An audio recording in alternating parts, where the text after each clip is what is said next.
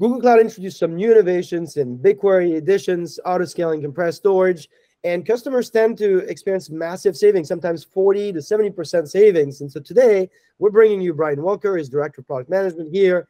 He has spent time at Microsoft, Snowflake, and Amazon, so he brings a unique perspective on how these innovations can help you save money. Spends a lot of time with customers. So let's start with that, Brian. What did you see with customers and what led to these innovations? Yeah, so as you said, I get to talk to lots of customers, and a common theme that I hear from customers is, how do I do more with my data platform, but make sure that I'm spending money in the right way, right? That I'm actually getting the value out of the dollar I'm spending. People are concerned about cost. We live in uncertain economic times, and so they want to make sure that they're really leveraging their spend to the fullest. And so when we actually look at across the fleet, look across the service, we find that there actually is a fair amount of capacity that's not being used, of excess capacity that could be better leveraged by our customers. And that really led us to the innovations behind BigQuery Editions.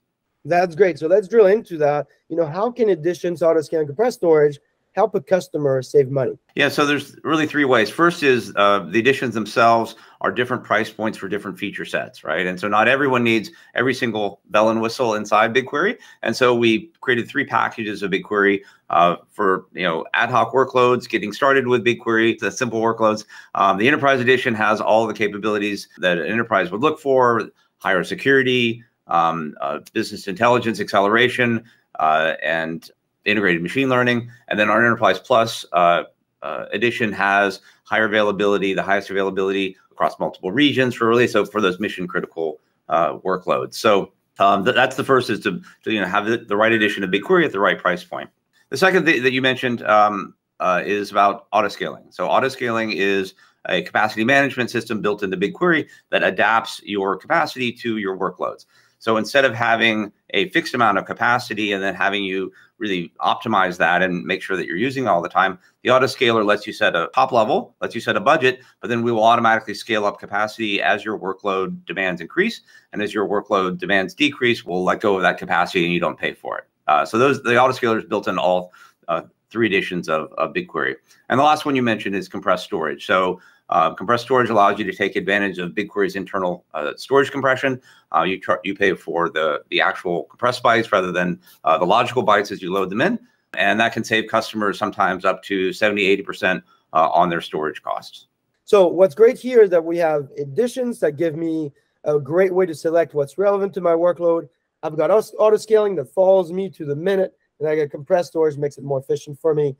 How should customers think about leveraging each of these functionalities to save money? The important thing is that you look at your different workloads that you're running within the organization, and you adapt the right edition and the right capacity model to each one of them. And that's one of the nice things about BigQuery Editions, is that you can choose different editions for different workloads, right? You're not stuck on just one edition.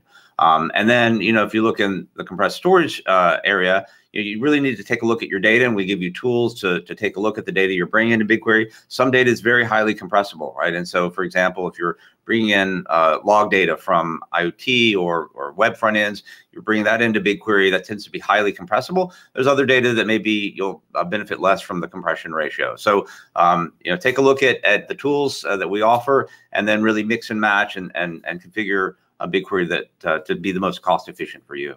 Now, can you tell me more about the workloads that are most compressible? Like, where would I expect the most savings? BigQuery offers what we call a columnar storage, right? Which means that highly repeating data is typically more compressible, the way that BigQuery uses internally, right? So when I think about some of those applications that have highly repeatable data, we talked about log analysis and security logs, application logs, device logs.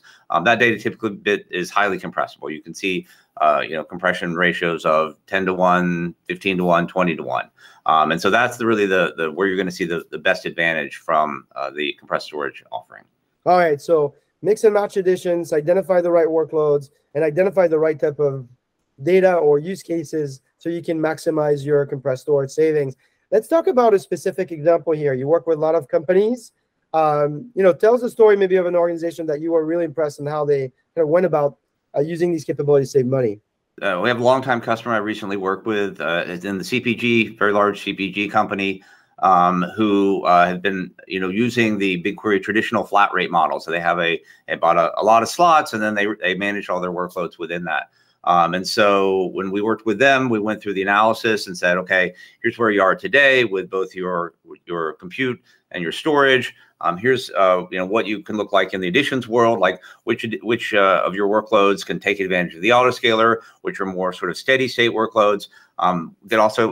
They took advantage of our new 3-year commitment. So we offer now a longer term commitment that gives you an additional discount on top of those steady state workloads. Then plus the compressed storage, it turned out that when they took advantage of all of these different features, that they ended up saving over 20% on their total BigQuery bill.